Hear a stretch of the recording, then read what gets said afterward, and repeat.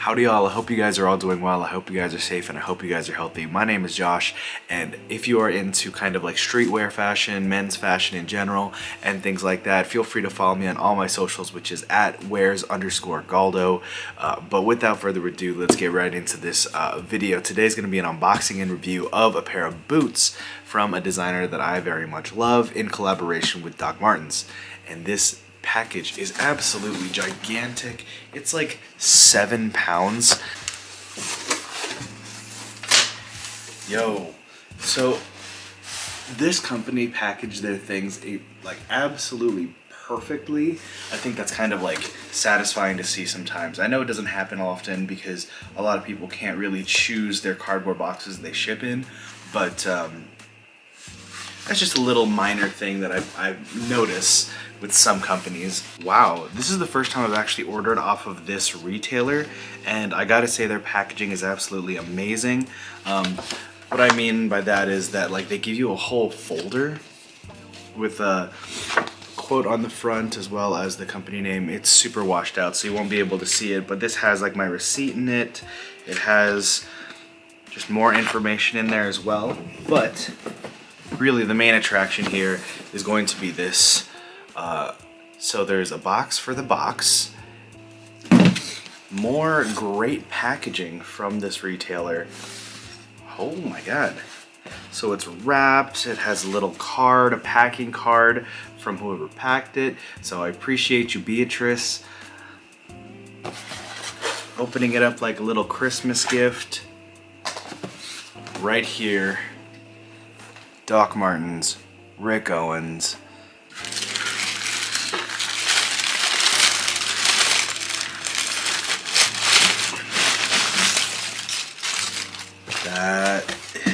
That's beautiful. Boom. The Rick Owens, hold on, let me get the official name for it. Rick Owens 1460 Quad Pent Rick Owens Black. That is the tag if you guys wanted to see that. I went ahead and got my true to size. I know some people like going down to size when it comes to Doc Martens. I appreciate my true to size when I go to Doc Martens, but this boot is absolutely beautiful. They're really robust, very chunky. The laces are absolutely gigantic. Look at the thickness of that lace. Hold on, let me actually grab a tape measure. So after a couple of little measurements, the laces themselves are super thick. They're almost an inch wide themselves.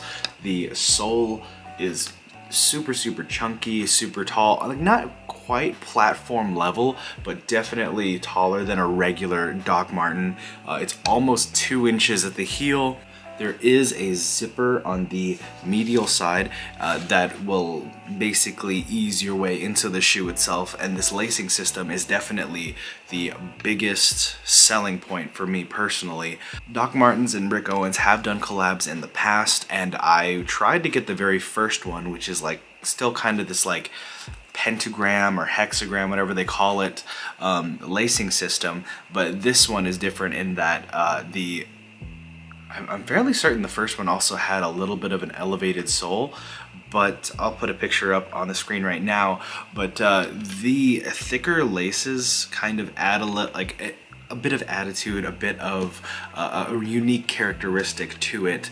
And I mean, the exaggeration of the sole mixed with the exaggeration of the lacing system and the wideness of the laces, I think go together so beautifully. Now this one is done in, you can see the texture of the leather, in a more of a pebbled, softer leather, which I think is going to be really good because the breaking in process isn't going to be too bad with these.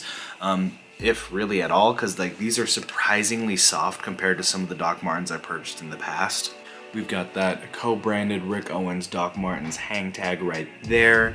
Of course, the iconic Doc Martens yellow stitching around the sole. Personally, I'm not a huge fan of the yellow stitching, so I very well may actually get some like black dye and just dye over that yellow stitch because I just kind of wanted to look more like a regular boot as opposed to a Doc Martens specific. Another cool detail about the boot is that the kind of, I forget what that's called, the pull tab on the back of the top of the boot is not the typical black and yellow. It is kind of like a black and kind of a bone, a little bit like of a really light gray. The laces are set in place with these kind of, I don't know what they're called, eyelets I guess, but they are kind of reminiscent of like how hiking eyelets are on hiking boots, and that is arranged in a very interesting pattern. I think that I like this one actually better than the first iteration of Rick Owens Doc Martens, just because the thicker lace fills in a lot of that empty space that's between the laces of the first one. And so I'm actually really glad I was able to get this, and I'm glad they reiterated it in a more exaggerated version. The tongue of the shoe is kind of reminiscent of older Rick Owens boots, or like a Geo basket with a high tongue. I really also like that, and it's kind of angular. But yeah, generally speaking, this is just a normal boot that has a lot of Rick Owens characteristics to it, and I think that's the beauty of a collaboration, especially this one. These retailed for $370 before tax and before shipping, and I was super lucky and glad to be able to get this. I was actually at work when this dropped, and I was thankful that I was able to still get my size. But let's try these on.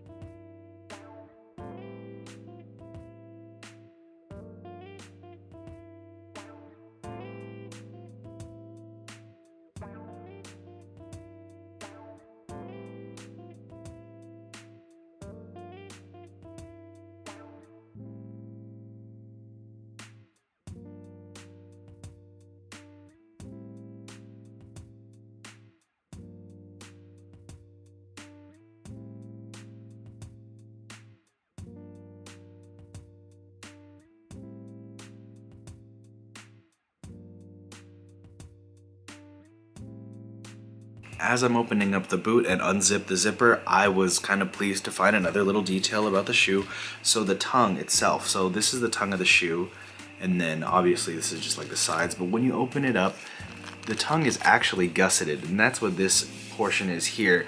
And a lot of that is, the purpose for that actually is basically waterproofing. I don't think this is meant for kind of heavy function-based wear. I think this is more of a fashion statement, but the gusseted tongue is kind of a nice little addition, because I know Doc Martens doesn't have gusseted tongue shoes in their regular lineup. So upon further inspection, this is kind of me recording things after I've recorded the original video, but this boot actually happens to be an amalgamation of the previous 1460s that they've done in the past, Rick Owens and Doc Martens. So the first iteration had this kind of pentagram lacing system. The second version of the 1460 had the fat laces and would wrap around the shaft of the boot, and now this iteration is going to be the pentagram lacing with the wrap around the top as well. And yeah, just figured I'd throw that in as a little fun fact. After trying these on and trying to style them, I absolutely love this boot.